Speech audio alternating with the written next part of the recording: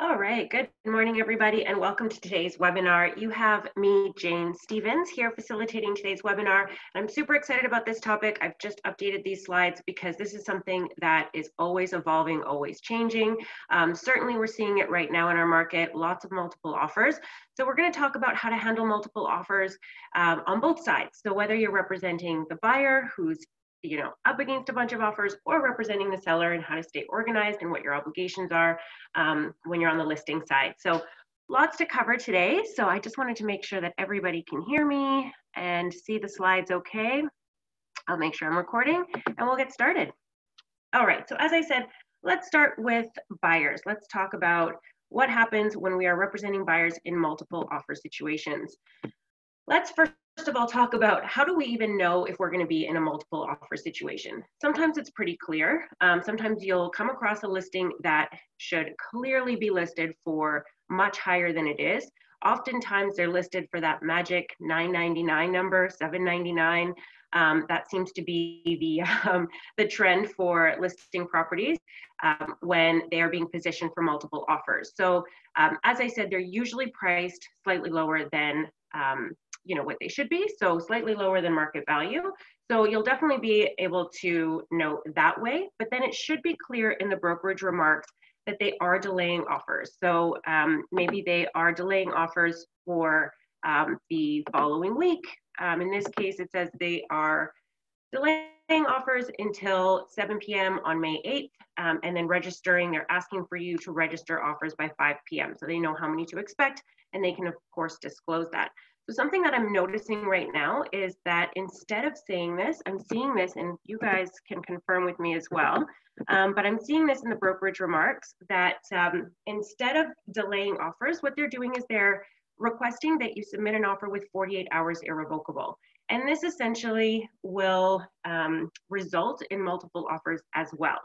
The reason for that is because if they are requesting an irrevocable of 48 hours, what ends up happening is everybody who has shown the property before and anybody who is scheduled to view the property, they are basically going to be notified that there's an offer. So this basically gives everybody 48 hours to also submit an offer, quickly go see the property if they haven't already, and then submit an offer if they are interested. So even though they're not delaying offers here, I am noticing that this is something new that people are putting in the brokerage remarks. The listing agents are using this strategy in order to generate multiple offers without specifically delaying them for a certain date. So again, let me just admit a few people who are joining us still. So again, this is generating multiple offers. So if you see this, you might want to let your clients know that there's a chance that you will be in a multiple offer situation. So another way that this comes up, or something that happens, oh, okay, sorry guys, I have people joining, so let me just admit everybody here. Awesome, awesome, okay, sounds good, multitasking. All right. So this also happens sometimes where offers are being presented, but then the seller also reserves the right to view preemptive offers. This is not my favorite. I'm sure if you guys are representing buyers, this probably isn't your favorite either, because basically it's saying both things, that they are going to delay offers, but really they're accepting offers anytime, right? By reserving the right to entertain preemptive offers. All right, I still have people joining. Let me just make sure everybody's here. Okay, awesome. So yeah, as I said, sometimes they will be delayed. There will be an offer presentation date, but then at the same time they're asking for, or they're saying that the seller reserves the right to entertain preemptive offers. If that's the case, again, you can let your clients know there's an opportunity here to present an offer before offer presentation date. But if you are going to talk to your clients about that, really make sure that you have a strong offer. Speaking to the listing agent, we'll talk about all of this in the upcoming slides, but really speaking to the listing agent and trying to get a sense of what it is that they're expecting. Now, of course, the listing agent can't give you a number, but they might be able to share comparables with you that they're relying on. I had a situation recently where the property was listed for $799. The buyers were very interested. They wanted to submit a firm offer for $850. So I called the listing agent and asked, are they even going to be in the ballpark at $850? Is this something that you would entertain preemptively? And the listing agent shared with me a comparable that had sold for $900,000, and that's what the seller was expecting. So right there, I knew that, you know, it wasn't going to be worth doing the preemptive offer. So have a conversation, try to figure out if you can, what the seller's expectations are. Of course, as I said, you're not going to get the exact number, but hopefully you have a listing agent that will steer you in the right direction as to whether or not your offer will be considered. All right. So, and then just, of course, disclosing that to the buyers and letting them know. I know right now it's really discouraging for buyers who are looking at properties that are priced for $799 and their budget is $850, because in some situations, like the example that I just gave, they'll go for even more than the $850 mark. So just knowing the market and knowing what's happening so that you can educate your clients and inform them on really what it's going to sell for. All right. So if they do want to proceed with the offer, again, using this example of a property that was listed for $999, make sure that you are going in and you're doing the comparables and you're taking a look at what has recently sold. And it may be that, yes, this particular property has previously been listed. This is a good example of one that it's currently listed for $999. But if you look at the address history, so in addition to the CMA that you're going to prepare to look at other comparables, take a look at the address history and see if that's been previously listed. So you can see here that the list price is currently $999, but it was previously terminated for $1.469, $1.479. So if your clients are going in with what they think is a good offer of 1.1, clearly the seller's expectations are in the 1.4 range.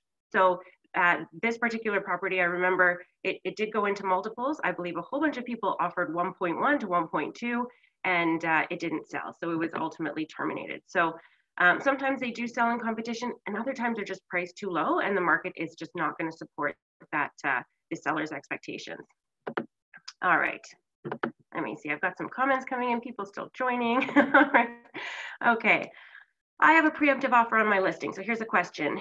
It is expiring 6 hours before offer presentation. Seller likes the offer, but also wants to see what happens with the bidding. How do you deal with this? Yeah, so that's a great question. So, and I'll say right now also, it's a preemptive offer on your listing, and whoever that agent is has strategized well here, right? Because they don't want the seller to look at other offers, right? They want, they're presenting a good offer and they're trying to make it as appealing as possible for the seller just to accept theirs and not consider other offers, right? So the timing of that was no accident, but definitely talk to your sellers what you want to do. So there is, of course, a couple of things. There's going to be risk involved if they decide to put this offer aside and proceed with the offer presentation, see what other offers come in. It may be that they do get a better offer, but of course there's a risk that maybe this is the best offer they're going to get.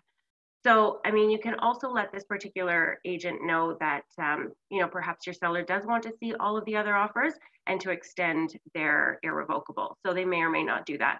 So have a conversation with your seller and see what they want to do. But ideally, you want to see if this offer will extend their irrevocable, although you know, I doubt they will. They're wanting to, you know, get this accepted before being in competition. So yeah, that's a tricky situation.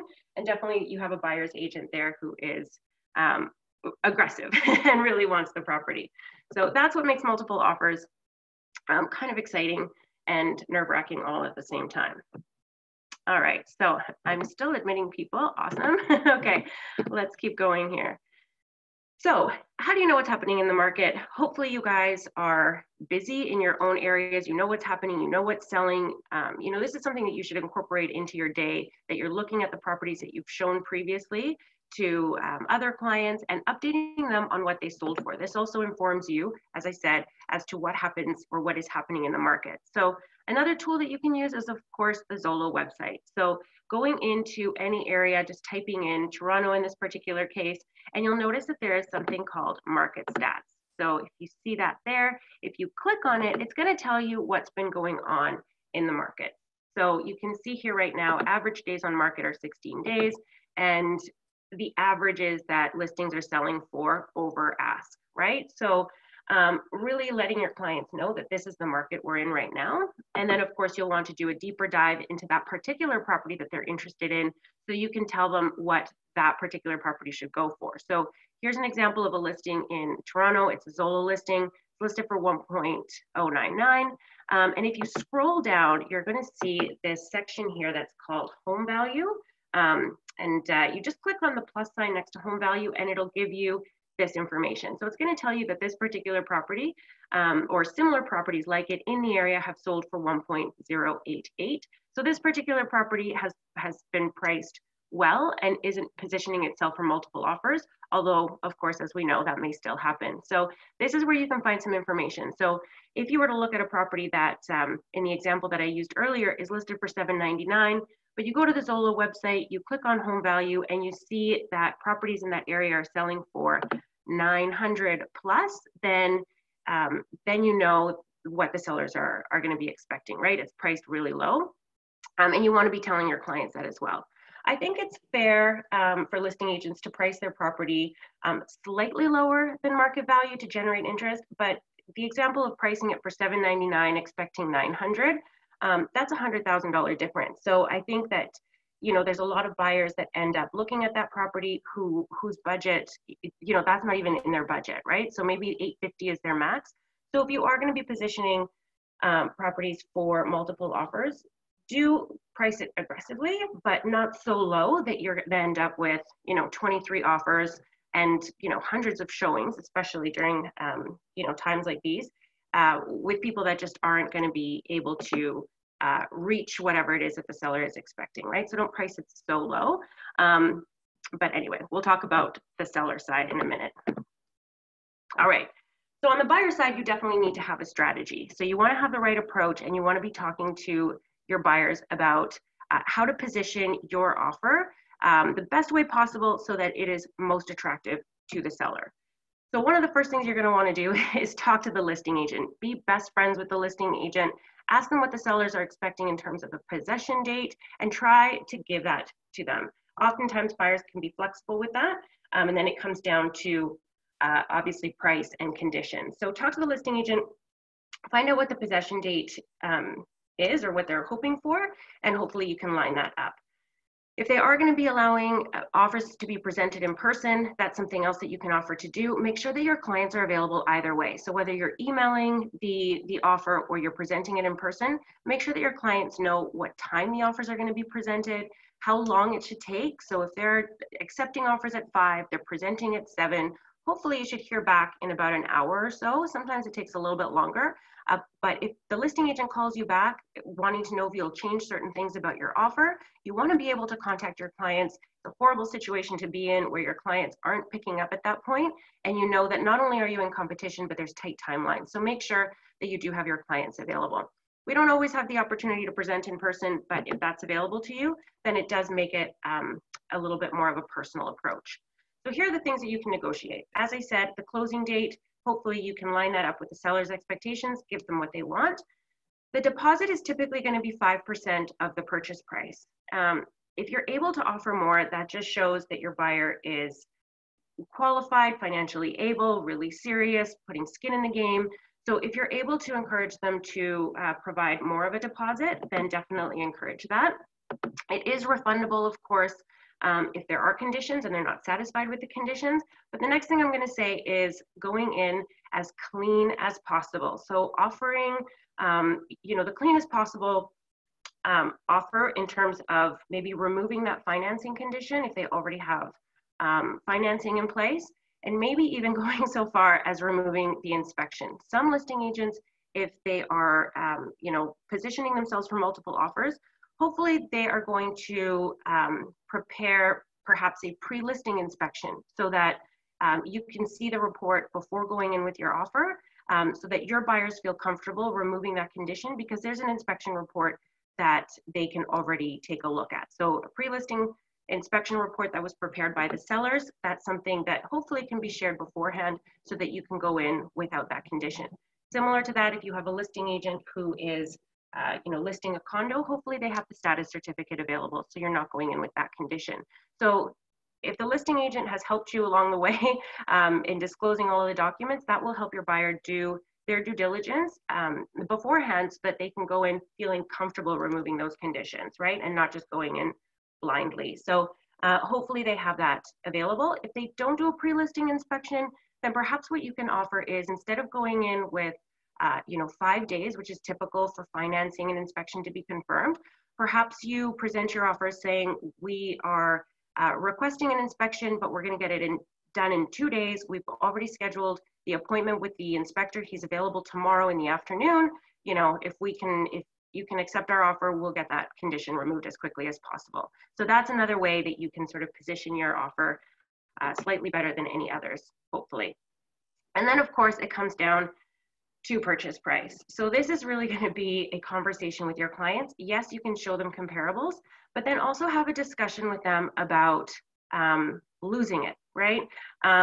If it were to go for $5,000 more, would you regret not offering 5,000, right? Have that latter conversation with them and see really how much they're willing to pay. And, you know, some buyers will say, you know what, I don't want to pay more than 830,000. I don't think, you know, it's worth more than that. And if it goes for 850, I'm not going to lose any sleep over it. Fine. Then you know your clients have a number in mind, they're comfortable with it, and they don't want to push past that.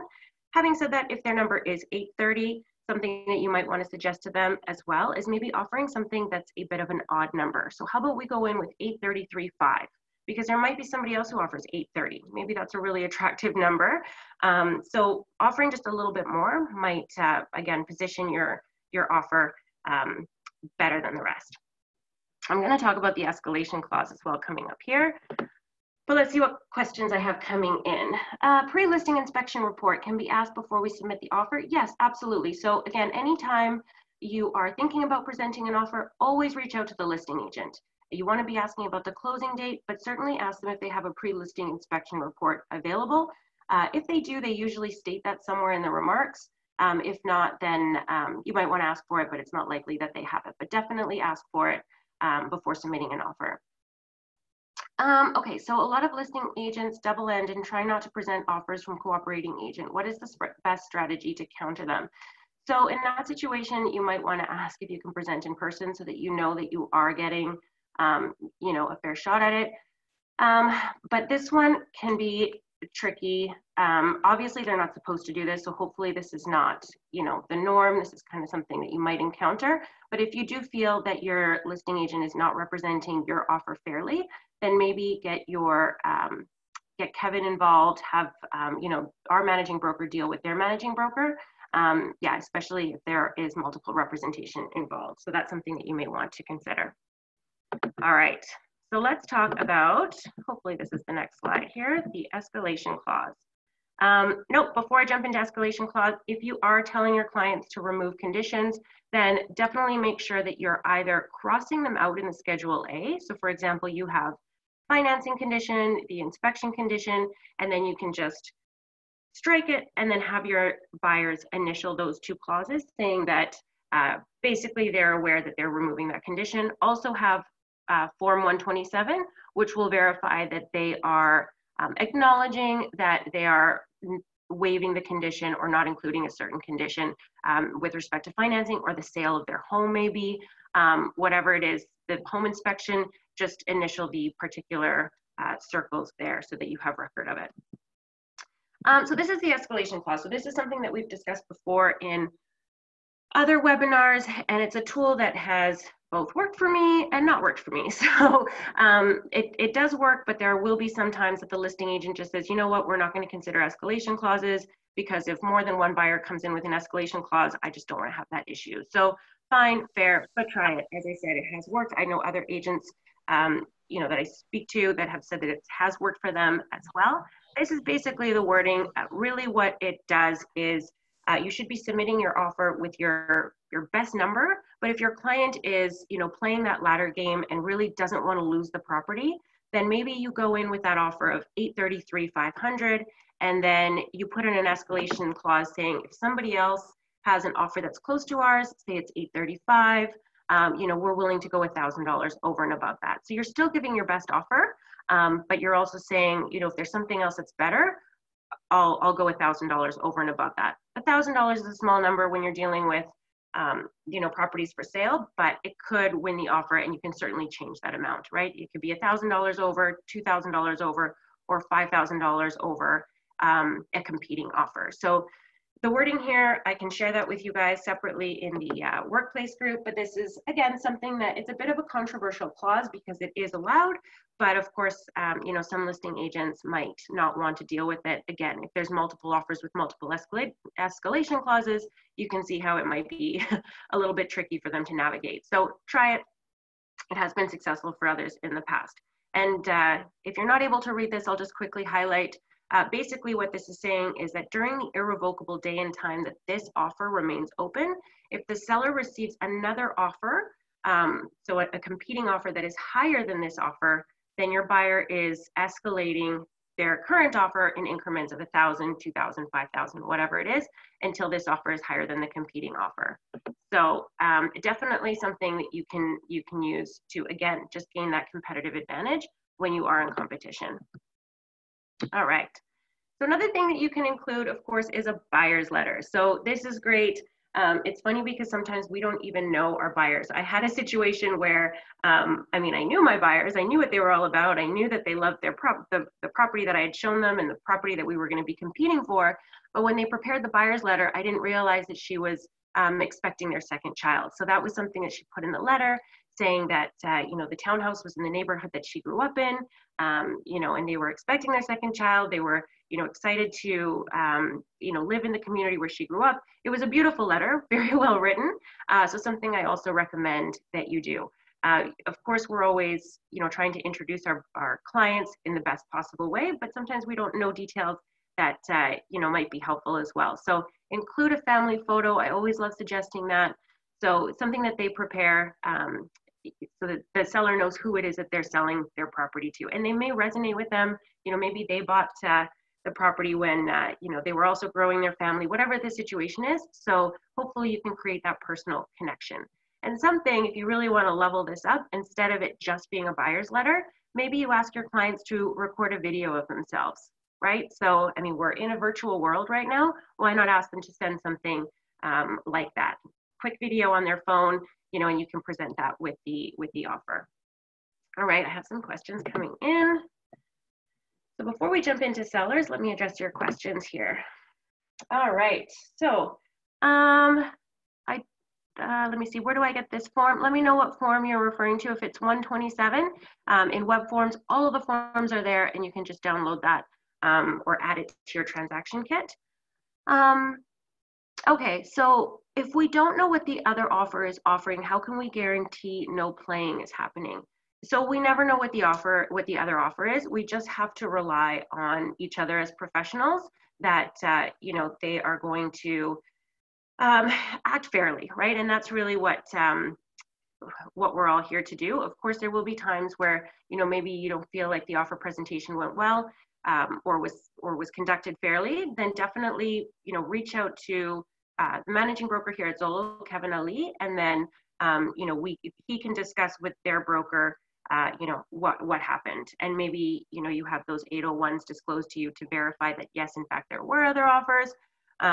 So yeah, definitely, you know, sometimes things escalate into complaints, but hopefully that's not the norm.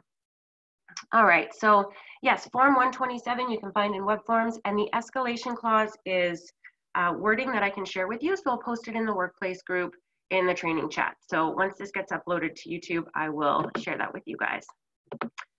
All right, so let me know how we're doing with that. Let's jump into representing sellers. So this is where it gets a little bit more involved. So let's talk about, this is kind of our agenda for talking about multiple offers when you're representing sellers. So let's talk about some basic rules, first of all. So anytime that you have a listing, of course, we must disclose the number of offers to anyone who has written an offer. We also need to disclose multiple representation. So if you and another agent at Zolo are representing both the seller and a potential buyer, that needs to be disclosed to everyone. Also, if a buyer's agent is looking to reduce the amount of commission, that also needs to be disclosed. So really the takeaway here is disclose, disclose, disclose. If there are any changes to the offer process, so using this example here, if your client didn't want to look at any preemptive offers, you know, they were just going to be looking at offers on a certain date and time, but they've received a really good offer and now they want to look at it, you must disclose that to all of the agents who have previously viewed the property and also any agents who have scheduled showings. So just disclose everything to everyone is basically going to be the basic rules. Of course, as I mentioned, you cannot disclose the substance of any offer. So you can't let people know if it's a good offer, if it's a bad offer, certainly what the price is, you can't disclose that. So, but everything else you must disclose. And I have a sample of an email that I received from a listing agent. So I hadn't actually submitted an offer on this property yet, but she sent an email saying, I would like to update you on offers. There are currently 4 offers at the moment. I'm expecting 3 more. So she's really disclosing here. Currently, there are 4 offers registered as follows. So she had them listed. This is probably the most amount of disclosure that I've ever seen because she actually said who the agent was and who they were with. So we'll be looking at offers tomorrow at 9. If you have yours, please submit to me prior to 8 a.m. tomorrow. So again, this was a situation where I hadn't even put in an offer yet. My clients were considering it. So this is something I had the information before I had even sent anything to this particular listing agent. So it was a really great way of her disclosing and keeping everybody in the loop, because of course there are people that are sitting on the sidelines sometimes thinking about whether or not to put in an offer. So that's a listing agent that, you know, letting people know that if you are sitting on the fence, I already have 4 offers, I'm expecting 3 more, you know, please submit by 8 a.m. tomorrow. So really disclose.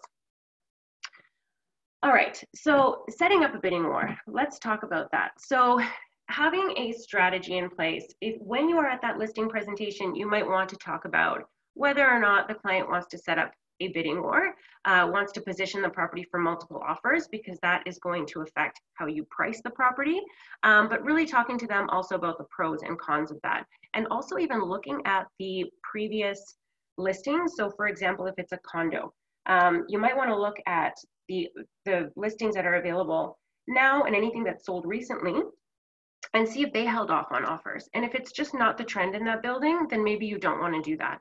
But if you see that, you know, this building turns over quite quickly, there's a lot of competition for it, then, you know the building, know your market, and know what to suggest here.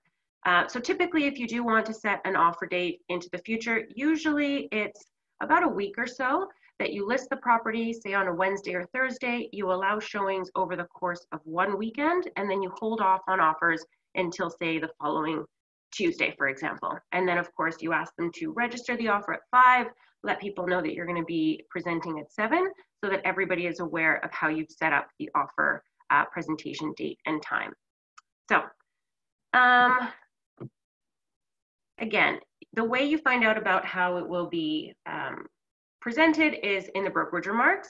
And as I said, explain the pros and cons of delaying offers. So when you're in that listing presentation, let them know the pros, of course, are that you're going to generate some interest. There's going to be some competition. Hopefully people want to outbid each other. That's the best case scenario. Of course, there is a risk that maybe you delay offers for Tuesday and then you don't get any offers, right? Inevitably, you're going to get that call on Wednesday from another agent who has a buyer sitting on the fence, and you're going to get that question, did you sell it yesterday? Did you get any offers?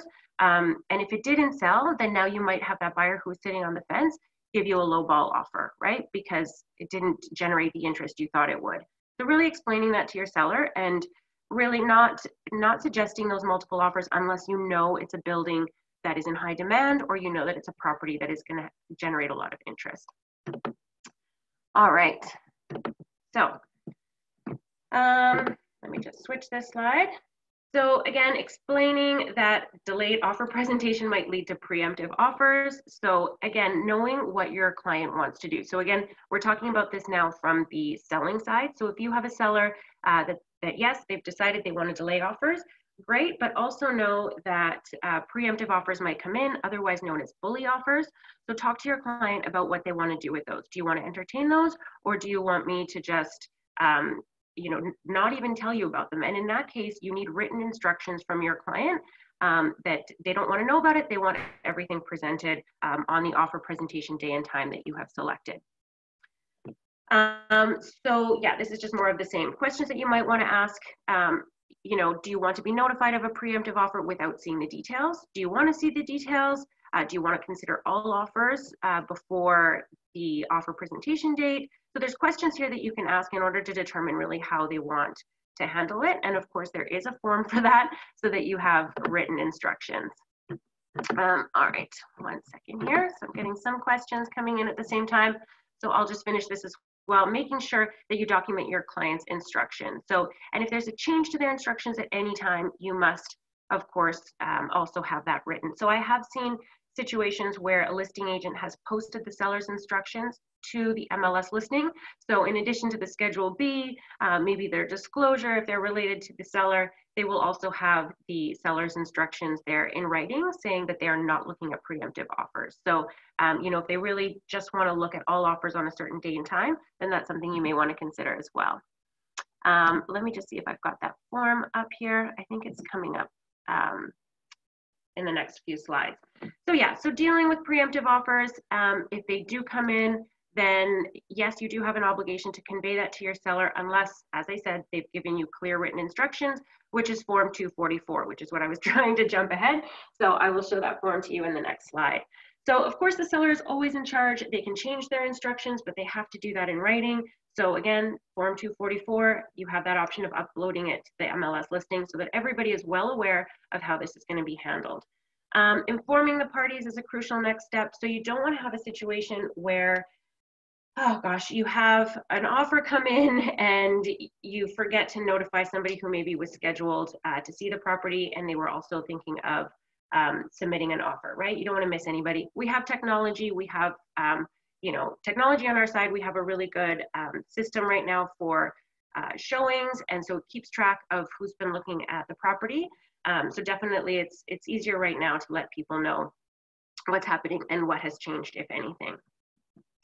All right, so this is the form that I was talking about. So the seller's direction re property offers, Form 244. So again, you just have the seller directing the conduct of how you're going to be accepting offers. And if they don't want to receive any signed offers before a certain day and time, you would be initialing and indicating that in the first paragraph there. So that's the form that you would use. And again, you can upload that to MLS for others to see as well. So let's talk about offer registration and presentation.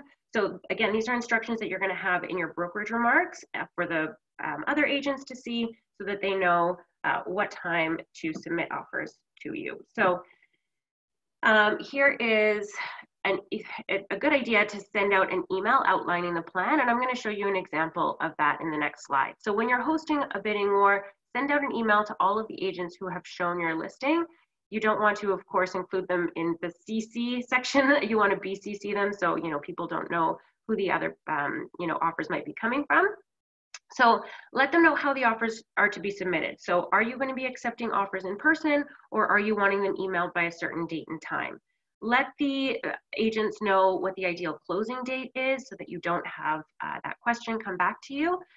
Deposit instructions. So, you know, is it 5,000 or sorry, 5,000, 5% of the purchase price or greater? Do they need to be delivered herewith? So in other words, you know, sometimes sellers may not want to look at offers if they don't have the deposit herewith, which means you're sending the buyer to the bank to get their deposit, and you're sending a copy of that bank draft with your offer.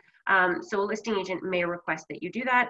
Otherwise, you know, it should be acceptable that, you know, it gets delivered within 24 hours. But going back to representing buyers, if you really want to position your offer well against all the other ones, asking them to deliver the deposit herewith is definitely a way to make your offer seem more attractive.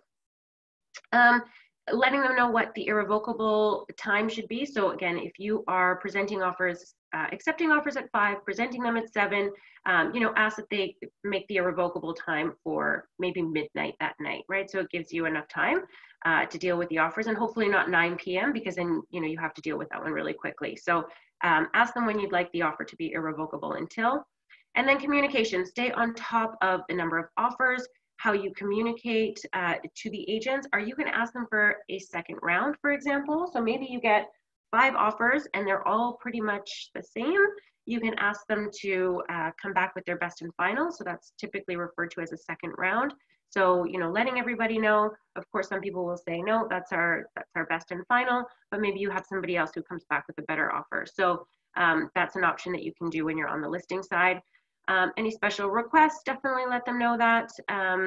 and then seller's intention. So if they're just going to go with the highest and best, so you know, submit your offers best and final, or if they may come back with a second round or requesting a second round. So communication is key. All right, let me see here. So this is an example of an email that came again from that same listing agent. So this was an email that came in before she was actually accepting offers.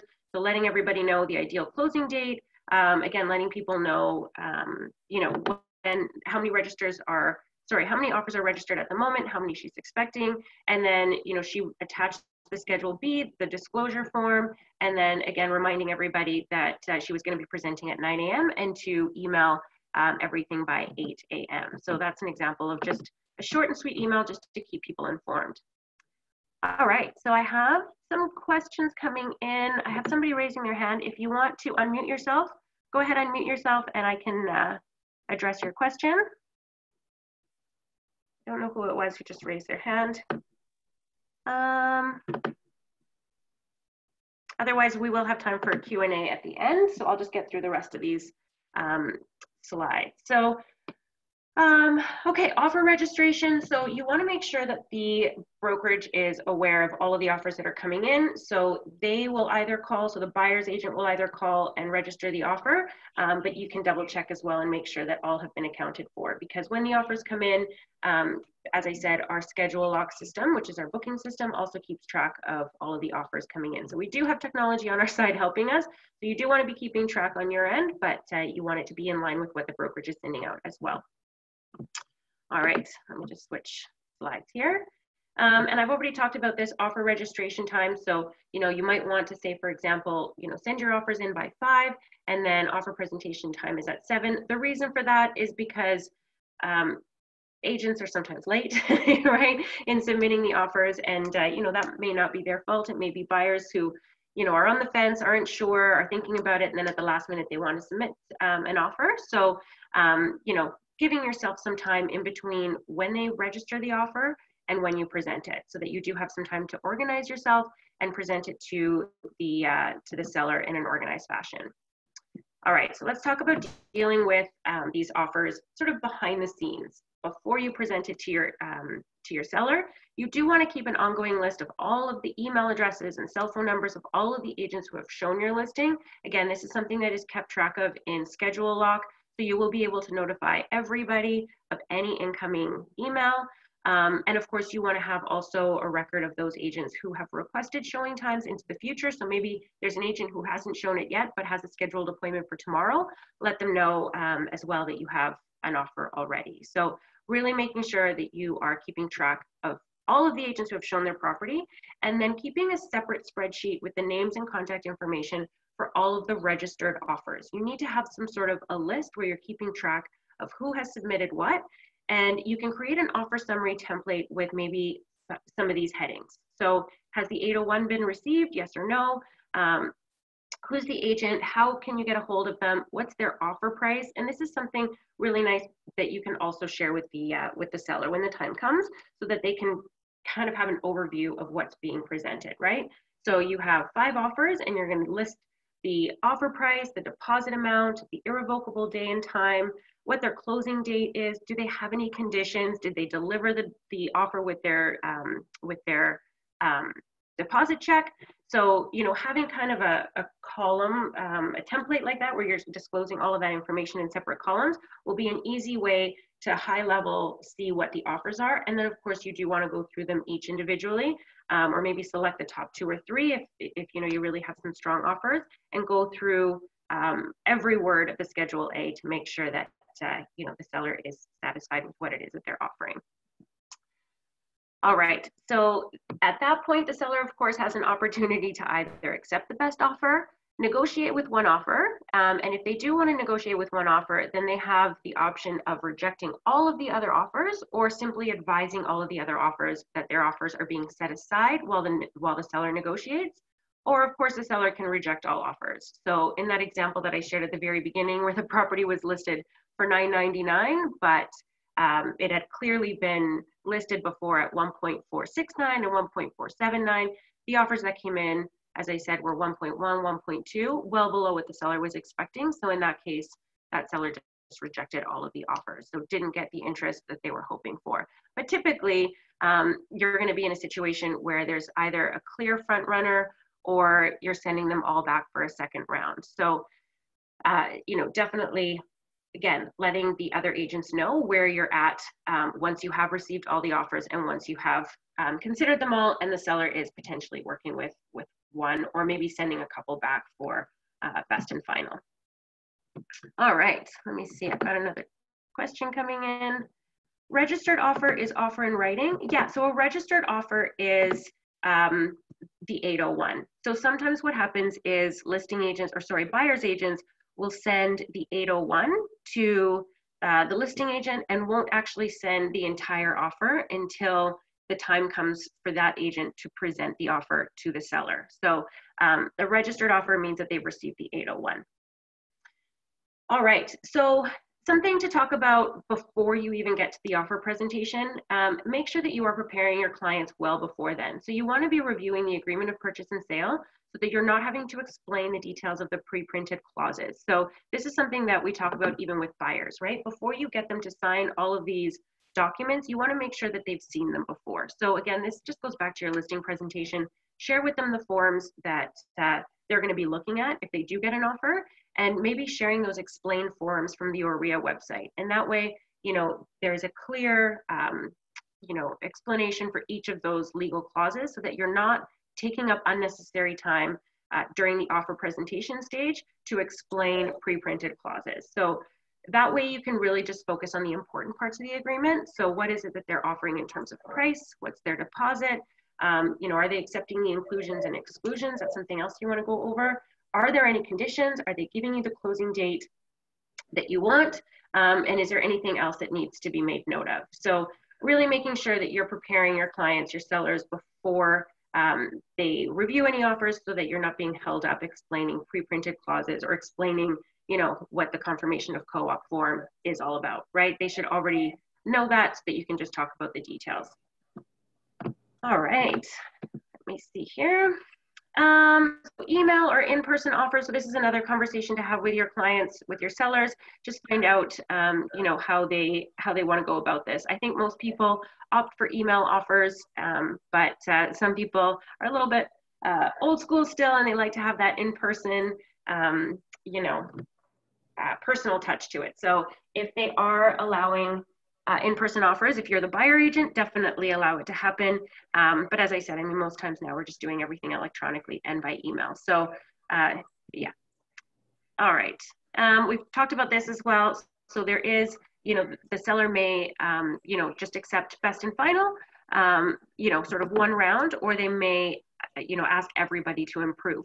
But that's not always going to be the situation. So don't tell your buyer clients, if you're on the buying side, that you're going to have a second chance to improve, because you may not. There may be a clear winner. So always go in with your your best foot forward, your best and final. All right. Yeah, the seller is always in charge. It's your job to provide strategy and counsel to help them maximize the price they receive.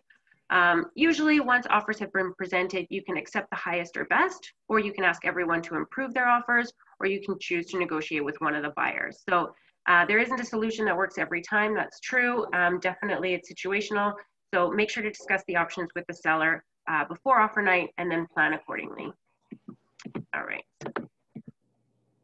Okay, so this is a sample email. If you are the listing agent and you've decided, all the offers were pretty similar, we're gonna ask for a second round. This is a sample email that I'm sharing with you. So thank you for your offer. So this is you as the listing agent sending an email to all of the buyer agents saying, thank you for your offer. We've received 23 offers, excluding one that has been withdrawn and including one that I'm providing customer service for. Please advise by email only by 1:30. If your client would like to make any changes to their offer, please ensure your direct phone number is in your email as well. So there's another example of how you want to update all of the buyer agents.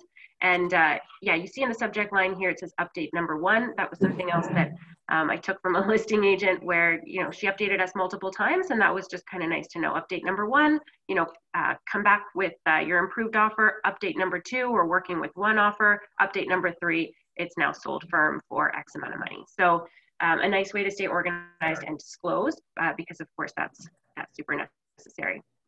Multiple representation. All right, let's talk about that quickly here.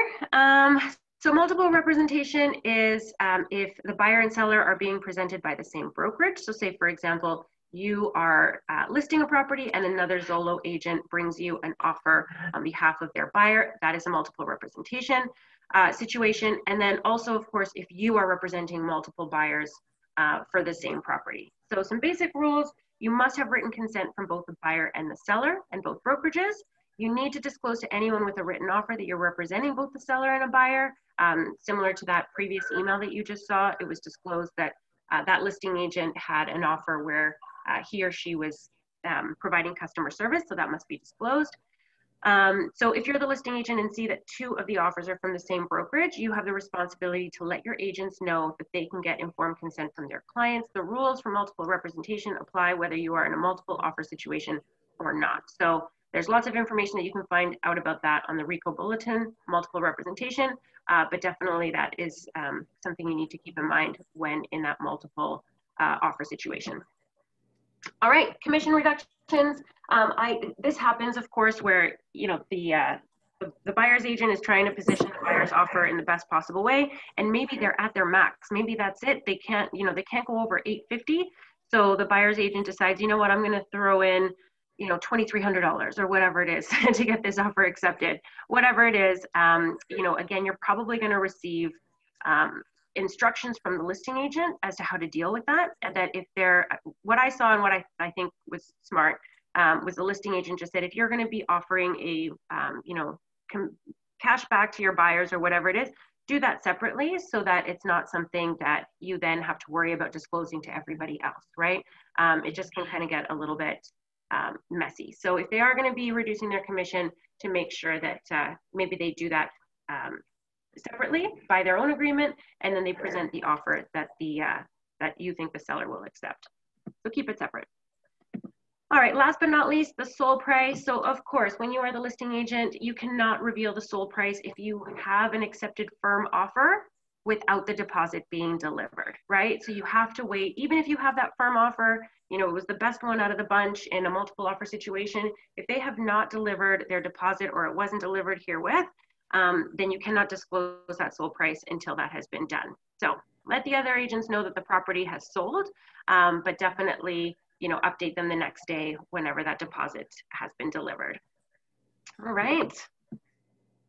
Okay, so I think that was it. I don't know where the slide came from. But yeah, let me know if you guys have any questions about that. That was the slide. I was missing my question slide. So a lot of information here today, but hopefully there's some good ideas there representing buyers. So, just to kind of do a quick summary, making sure that you're offering the closing date that the seller requires, making sure that you're delivering, a good, clean offer, maybe with a higher deposit, and, presenting that buyer's letter or sending a video with your buyer saying how much they love the property. I think that would go a really long way. And then, of course, with the sellers, if you are wanting to, position yourself for multiple offers, get that pre-listing inspection done, get that status certificate ordered, allow the buyers to come in with a good, clean offer without it being such a risk of the unknown, right? Let them know, provide them all of the documents required for that property so that you can facilitate those firm offers. All right. Okay, I think I've got somebody raising their hand. Let me see if you can unmute yourself. So if you want to talk to me, I'm here. I think your mic is on. Maybe I just clicked it. Maybe I just muted you again. Okay, can you hear me now? I can hear you, yes, hi. Hi, Jane. I would like to know if an offer is accepted with certain condition, which are like longer than those some standard clauses, like some repair in the property or some sort of things for which the clause is not available. Is that also done on Schedule A, or what form do you use for that? For special, like, condition where some works to be done on property after purchase? So that might not be a condition. So say, for example, you have an offer that's been accepted conditional on an inspection, and there's repair work that's discovered during the course of the inspection. If the seller is willing to do that, you can either have a verbal agreement separately, or you might want to add it as an amendment to the agreement of purchase and sale. Okay, thank you. Yeah. That's so amendment would be more appropriate rather than just putting as a condition. Yeah, absolutely. And yeah, because otherwise you're opening up that offer again. So it would just be, you know, repairs need to be done on or before closing. And it's a guarantee that the seller will do it Okay, okay. by way of Thank you. amendment. Yeah. Yeah, Thank absolutely. you. No problem. Good stuff. Anybody else have any questions? Let me know.